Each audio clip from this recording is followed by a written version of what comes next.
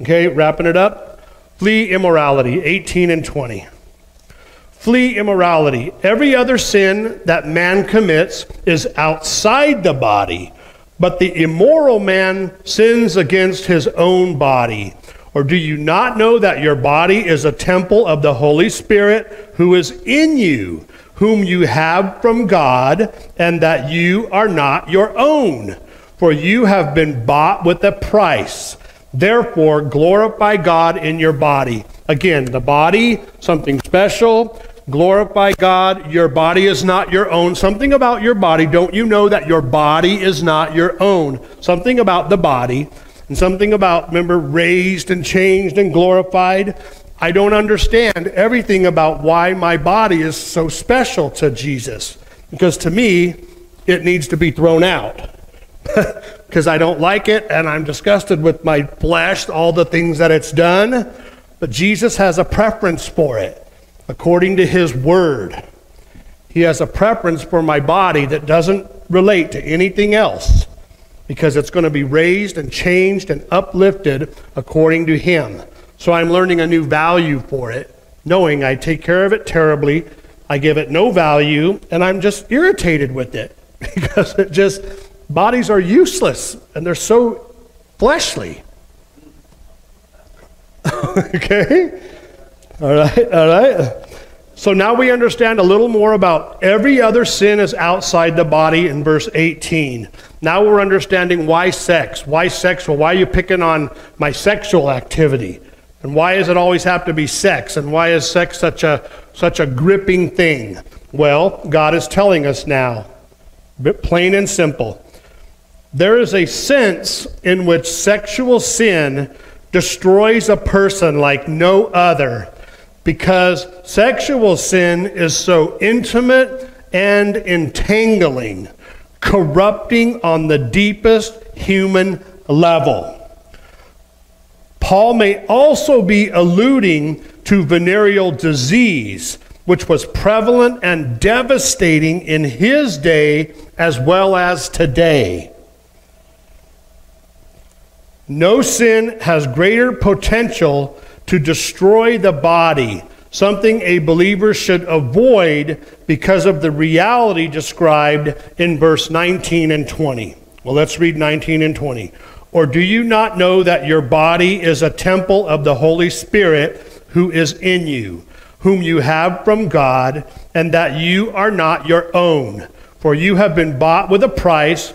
Therefore, glorify God in your body. I'm learning to glorify him. I want to glorify him more. I see how my body is useless flesh, but in my body, I want to learn to glorify him. I want to learn these things.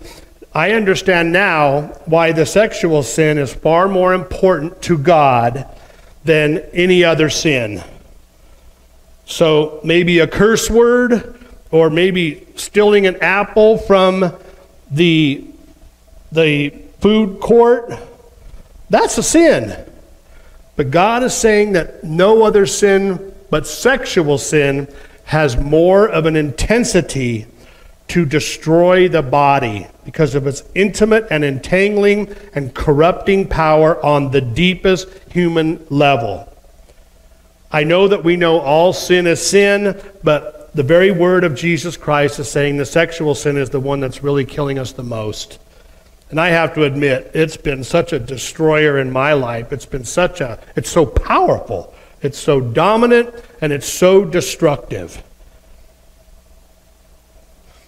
Not your own. Body is not your own. Verse 19. A Christian's body belongs to the Lord. Verse 13.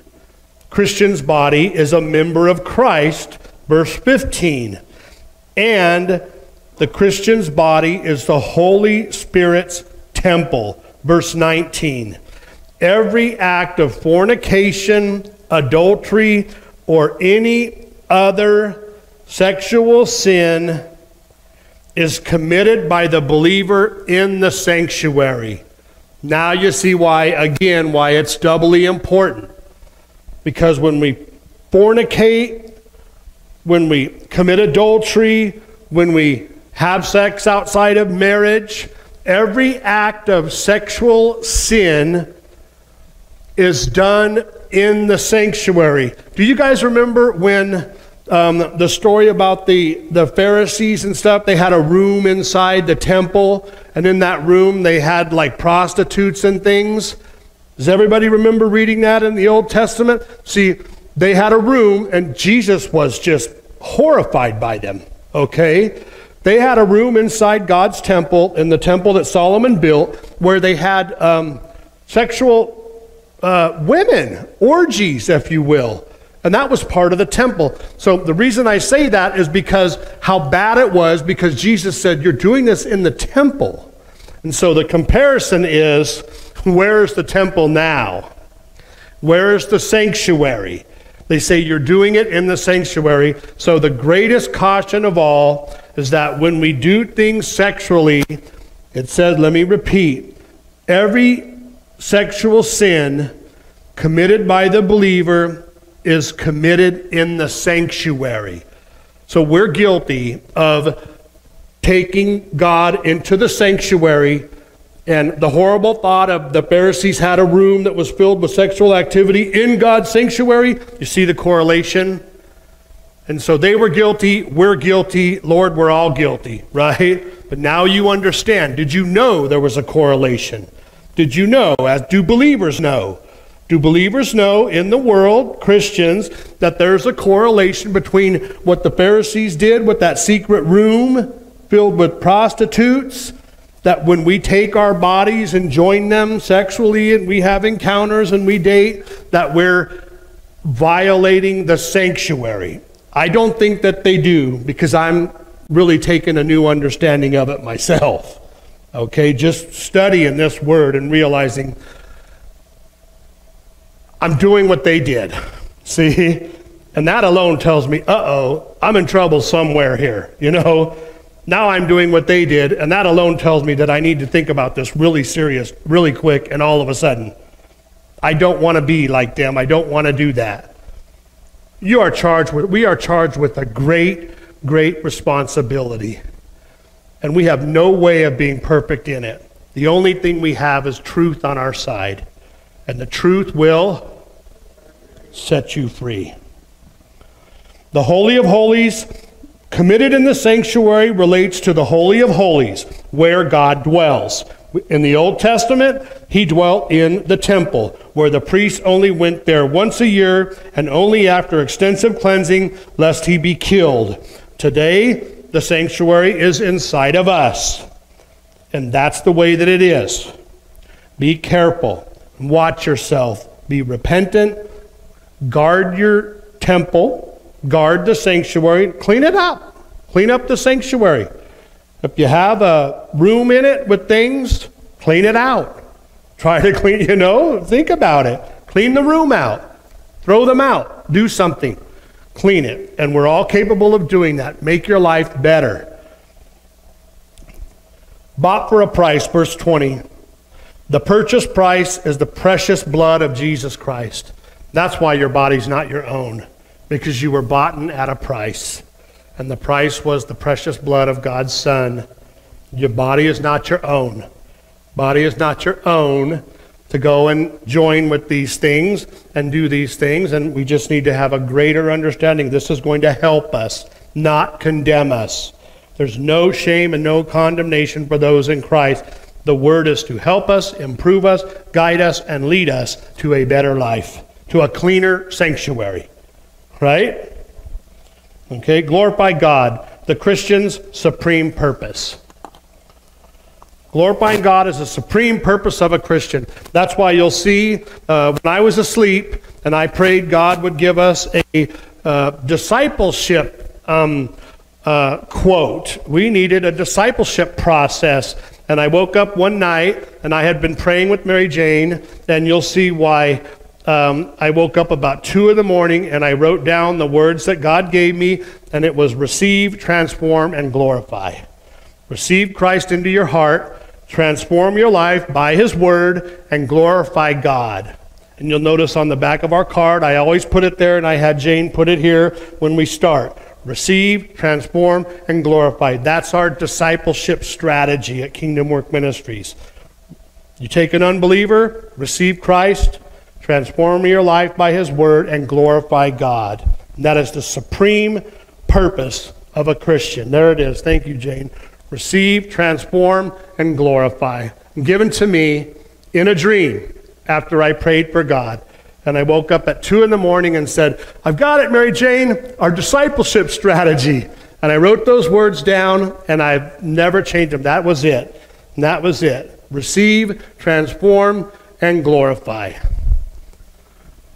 It's a beautiful thing. Receive Jesus as your personal Savior, transform your life by his word, and glorify God and honor him. And that is the strategy that we propose for someone who doesn't know God, and they say, what do I do? There you go. Receive, transform, and glorify.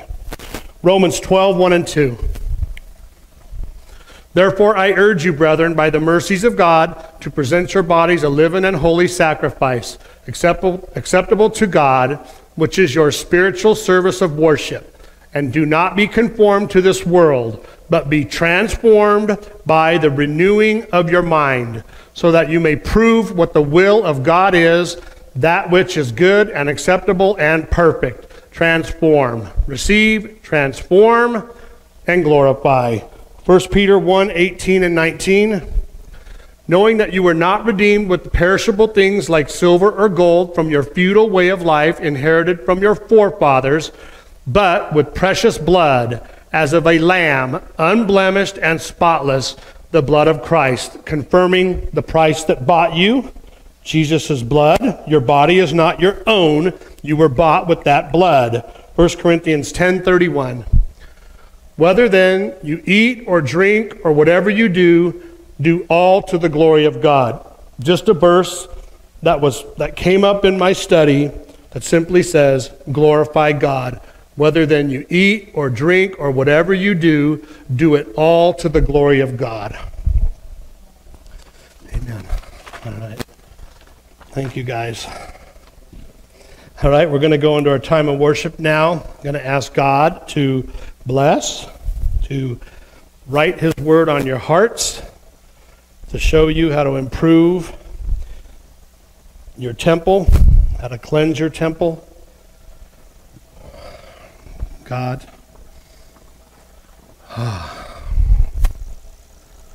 please, Lord,